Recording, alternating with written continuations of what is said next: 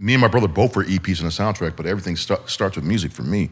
So A&R'd the whole album or whatever, you know, like but you know, like a lot of the tracks, like personally, and I remember the thing that hurt me the most, and I'm gonna air them out right now, is Jive Records, Barry Weiss. We made a deal that R.Kelly, this is before R.Kelly was really big. He only had one album out. He's gonna give us an original track for the soundtrack. So I flew to Chicago because R.Kelly and I, our attorney, business manager, was the same guy.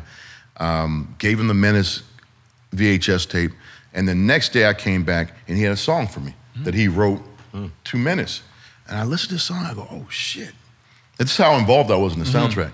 I called Barry Weiss at Jive Records, I said, I just heard R. Kelly's first #1 single.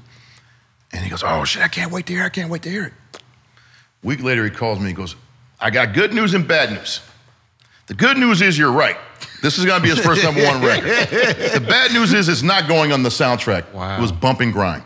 Wow. Wow. And if you hear what he's saying at the opening of the song, he's talking about Kane. My body's telling me yes, but my mind's telling me no, but my body's saying yes. Wow. Talking about Kane because of Jada's character, Ronnie, and you know, his father figure, Purnell, yeah. That's what it's about. Wow. Yeah. Mind blown. Wow. I've never said that publicly, but that's what that was. Yeah. Wow. Yeah. And it was a massive hit for him. Cause Honey, His first hit. wow, okay. Was it Honey Love, the scene that they used? Yeah, because we took it, because that was already, the hit, you know, like the successful music. So yeah, we had to put that in there. Let Allen Hill. Yeah. Come on, man.